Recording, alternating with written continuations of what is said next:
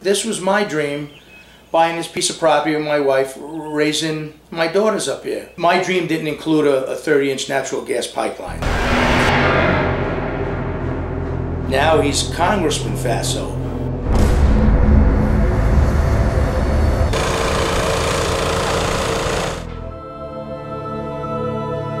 I kept denying him. We always told him no. I didn't want a pipeline. They sued us to take our property. Me and my family were harassed for over 3 years. Continual trespassing. They had private security. I don't see any pipeline going to John Faso's property. I just don't understand how this can happen. This is supposed to be America.